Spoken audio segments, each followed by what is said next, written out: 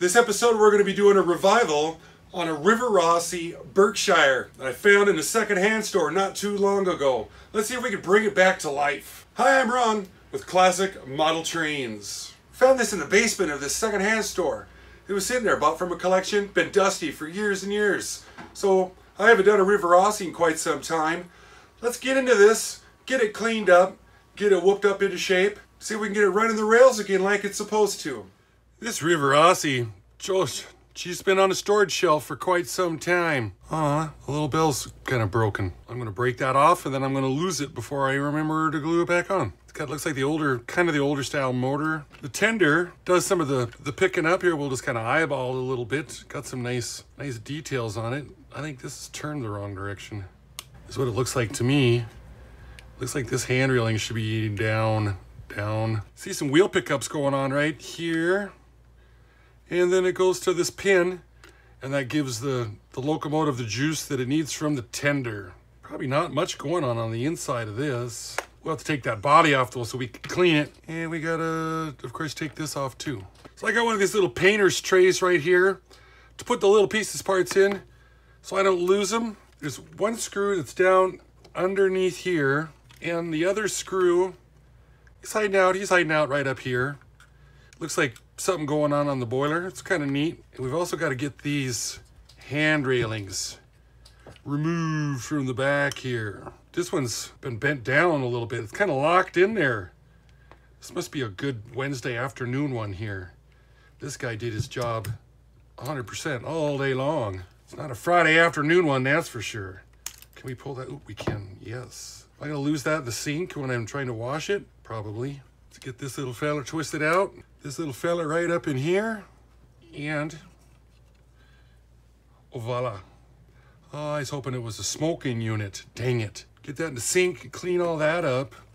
These dang gearboxes. I remember the problem I had with those, with the Rivarossi Big Boy. They've been lubed with petroleum-based grease, and they were deteriorating real bad. This one looks significantly better. Geez, if I had two more of these, I could fix the Big Boy. Little drive line. It's got notches in it. You know, everything here, it's running smoothly. Look how that motor seems to be kicked a little bit off. Oh yeah, that makes sense. Because this is sitting like this. So yeah, they cambered it out a little bit. Give it a universal joint kind of action Jackson going on right there. I wonder why Riv's never made smokers. I want to take these wheels and all this stuff out of the bottom. I'm going to take this screw out that's under these front pilots right here. And there's another one back here at the rear. Drivers.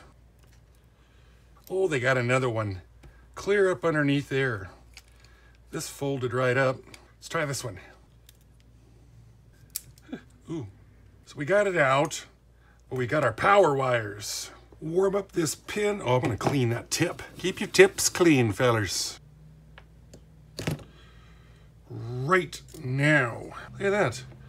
Got a rolling chassis. Sure. Two more screws under here to get the weight out of the bottom of the boiler. One. Another one. Both different shapes. This one's a countersunk up here. This one was not. Yeah.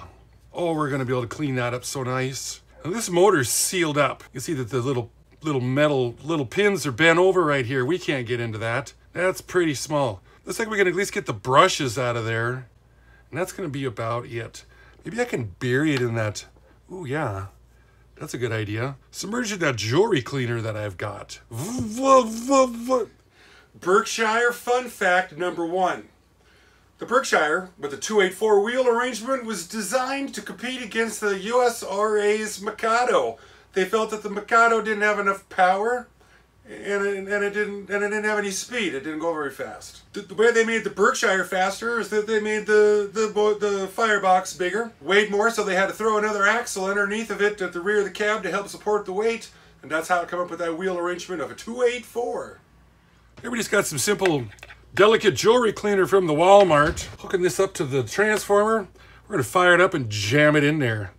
It is not, I mean, It don't even start moving until around 70% on the throttle. She's a little hairy. Sure, yes. How weird does this look? It does seem weird, doesn't it? Huh, the light bulb even works. My lucky day. Give her the full send. We're gonna go rinse this out and make sure it's dried really, really good.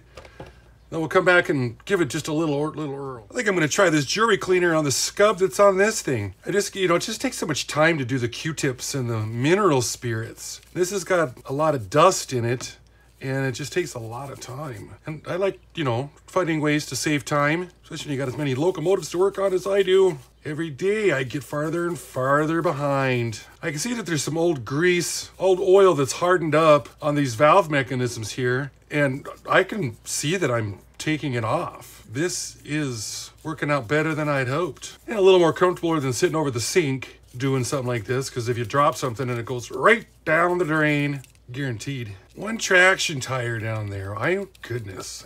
Well, heck, I can even polish the wheels like this. This is all right. See all the dirt that came off. Rinse this off and let it dry. Well, this is interesting. I just noticed that the trucks underneath the boiler, the rear of the cab, they've got pickups on it too. Is this what does all the juice picking up? I would have to say, yeah, have to work on making sure these are really clean so it doesn't pick up off the drivers at all. Tender wheels, and underneath the engineer, the rear trucks, the trailing trucks. Yeah, just learn stuff every day. Working on these, I'm like, well, look at that. Now that our motor's got all dried up, just give it a little taste up in here. And a littler one back over here. Let's see if we did any good. It used to be it wouldn't start spinning until about 65% on this little sweetheart right here. Oh, look at that. Yeah, we might have something here. What if we can take this brush out and just even look at it? Let's just see. This one little brush spring right here. Is that silly one that looks like a rolled up piece of screen? Yes. That must just be what they do. This one is actually just like, it's hollow. It's like a screen that you'd use in a faucet aerator. And then this other one will be completely different. Nope, and then this one's a normal looking brush. And it boggles my mind. Really wish I can get in there to clean up that armature. Yeah, so I can't get in there to clean it, but you can see the commutator inside there. I sure like to blow that. That thing is coppery clean right there. Holy moly. That's a good little technique, isn't it? Sheesh. Get these brushes back in there before I lose them. Berkshire fun fact number 2. The name Berkshire was chosen for this locomotive due to the Lima Locomotive Works doing the testing on, I guess it would be the first one that they were building, the prototype. They were testing it out in the Berkshire Hills of the Boston and Albany Railroad. That's where it got its little nickname from. The Chesapeake and Ohio Railway nicknamed theirs Conawas. The Louisville and Nashville Railroad nicknamed theirs Big Emmas. Well, I want to get down into here and service up this one miter box, which is driving just this one wheel. 3 screws here. I'm hoping these 2 will do it. And I want to fart with that because that's spring. But, if you have to, you have to. Pop these 2 screws out here. 2. Is that enough? Is that going to do it for me? Yes. See? And, of course, the water's still in there. As you can see that miter box sitting right there. And I believe he is just friction fitted in. So you can push on this guy, this pin, this miter box input. Gently lift this guy out with the wheels. Come on, come on. Fold one. Oh, there it is. Y'all. See there? We can open this up a little bit. To clean all that old oil out. Plus I got water in there. When you look at this, these bearings go in, and then that drive shaft, this little nib that's sticking out right here, goes in with this big circle right there. That's what centers it up in the bottom of that drive. This is what the bottom of it looks like. So I'm going to get busy now with Q-tips and mineral spirits to clean all of this moisture out of here and any old grease that may be present. And oh look, my timing went off. That's just great. Oh, there we go. Clean all this out of there, clean it all up, get it all dry. Pull these off. Thrust washers, yes. Clean all this up, we can start to reassemble the lower drivetrain. It's been a couple episodes since I've done one of these, so let's knock it out in this episode right here. This week's Classic Model Trains classic model. Do you guys know who this is? If you do, type it in the comments down below. If you don't, hang out till the end. I'll let you know at the very end. That wasn't bad at all. Not bad at all. Not a lot of grease in there. You can take all these wheels and fold them out and up to clean in there, to get in there and root around with the Q-tips. So you can get in and really clean it up if one was so inclined. I think I'm gonna use some super lube on these shafts in here and thrust washer. I've been fortunate enough to have them.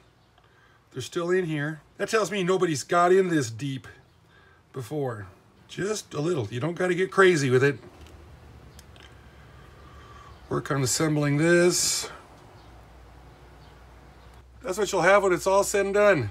Get this guy meshed up on that axle, and then you push it back in, getting this centered up, that round boss centered up in the frame. Yep, goes in, stops, you're done. I want to put a little grease on this gear that's down inside there that's on that drive axle. I'll put this lower drive line on so I can spin that miter box. Spin it around some, give it just a little bit more grease. It's not going to take too much, and we can put our cover back on. Hold this whole thing together. This one's trying to turn into a flinger on me. There we go. It's like these drive rods both got a little bent up at some time. They got some whoopies to them.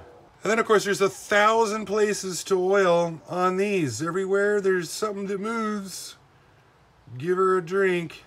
And then of course I forgot to oil the axles when they were out, so we can just still come in, catch them from the back side right here. Give them a little bit. They've got square axle journals at their end. Good old Rivarossi. So there's that chassis done. Here's our rear truck and pickup. And I can see that there's some debris that's on these axles right here where the pickups are at, especially on this front one. So I want to go ahead and make sure that this is extra clean. And then these wheels, of course, have got to be just the absolute bomb, because that's where we're getting our juice from. Man, you want to talk about pizza cutters. Look at those things. Holy moly. Bottom of our shell came out real nice. Let's work on getting this weight back in. 2 different screws. One's a countersunk, one's not. Get those in the right place.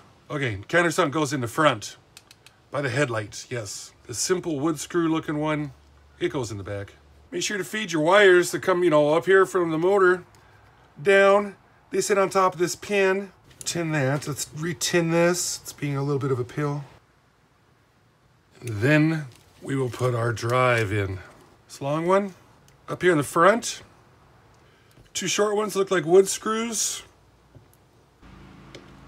Then this truck here hinges in, sits like that, and we put the second one in. Because this one here is what holds this rear truck in. This upper miter box, it comes apart the same way. The input shaft, or the output shaft, because it sits down in like this. Just split it. Oh, there's stuff in there. Yep. Lots of oil. This one was actually just like it was maintained well. But we're going to be back to the mineral spirits. So we want it all. We're here now. We're going to clean it up. Get in here. Get all this old oil, all this old grease out. Make sure it's clean before we start to re-lube it. This one was a little more funkier. Had a lot of oil in it though. We don't want a bunch of oil. Going back to our super lube. These little ball drives, we want some super lube. Multi-purpose synthetic grease here. Underneath this ball. We're gonna do it here too. Grease, I like grease because it stays put. Now this bushing, see them right there? We're gonna give it a little taste. We're gonna give it a little taste right there. So we put this little feller in, this gear, and they do all have the thrust washers. I checked.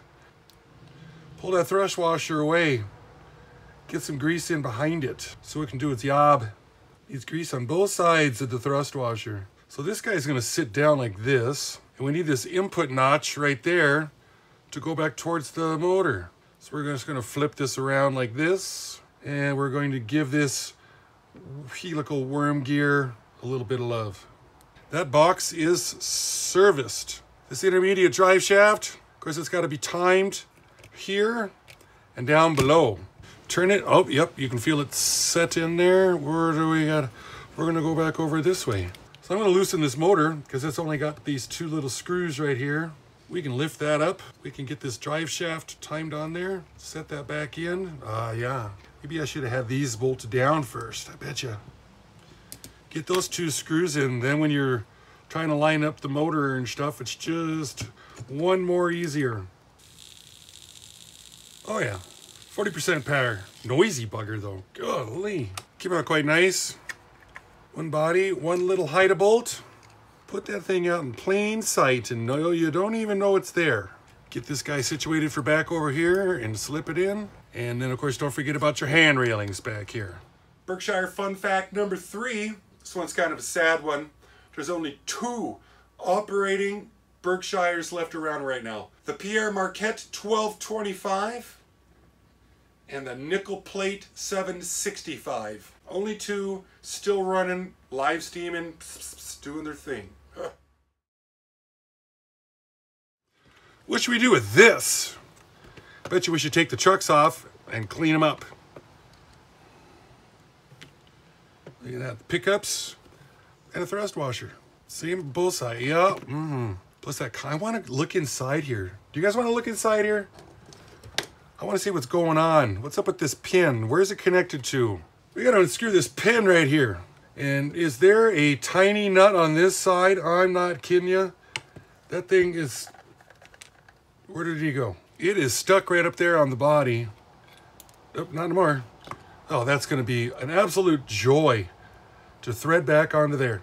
But that's about what sure, pickups, goes up to this. This is clean, makes contact with that pin. Yep, so it can transfer the juice forward. So we're gonna clean all this, wash this body down here, and then we're going to clean these trucks up. Oh, there's a spring, holy, it's running away from me. I better get this out like this. I know what that is. That bolt and that spring was underneath there. Does this one have one? Yep, it goes underneath that bolt head. Right there. So we will mineral spirits these pickups right through here. Also up back over here, because they're making contact. We're gonna mineral spirits all these, well, these two for sure. Clean these wheels up real well. Clean any dust and dirt off of them we can. There's insulated wash, these wheels here. And then you can see that there's, and then there's a big washer over on this side that there's, I think it's probably pretty important to put those on. You know, the polarity being the same and being opposite. Front and back like that. So when I go to put them back on, I'm gonna put them on like this, just like they came off so I don't blow it. Got us another one of them storms brewing out there. Put these trucks back on. Little washer underneath. Put this feller on like this. Second hole to the back. And then the trucks, I'm gonna put this big insulated side, I'm gonna put it all over there. I didn't pay attention when I took it off because I had, you know, there's stuff going on here. There are production crews and sound guys and the director and everybody's yelling, and it's just sometimes you just miss. But if I put these both on the same side, I'll either have a 100% chance of it working or a 100% chance of it not. But I won't have a short out. So that's kind of the key that I'm looking for. Bolt with the spring on it, line all this hoopla up. Wind's blowing my door shut. Give it a snuggin'. Make sure the trucks roll.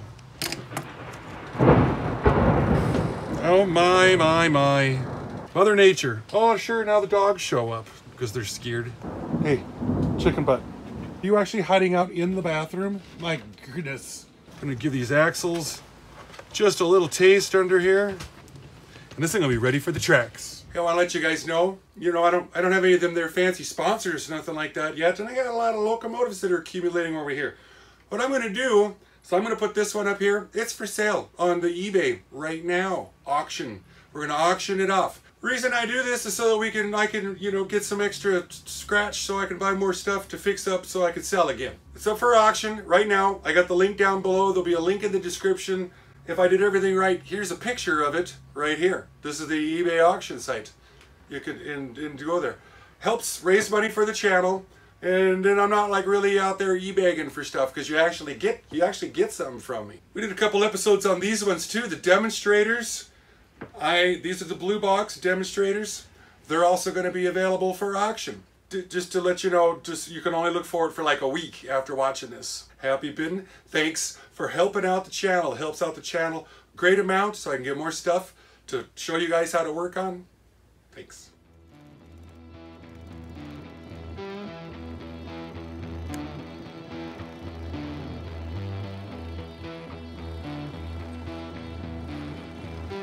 Yeah, that came out like that, yeah. That's about the lowest creep speed. It's got 4.5 volts. We're pulling just a little over, what's that, half an amp. Let's give it a little something to pull. See if it looks better.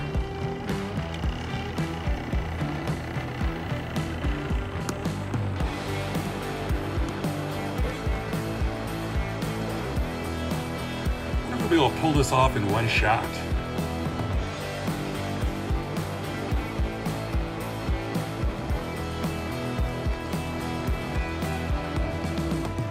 Oh yeah, that worked out quite nice.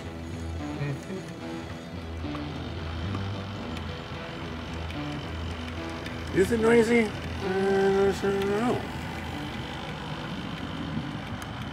If you made it this far, thanks for watching to the very end. And about 33% of the people that start watching the video are at the end. So I have 33% of the people out there. Thank you very much. I'm Ron, Classic Model Trains. Bye-bye.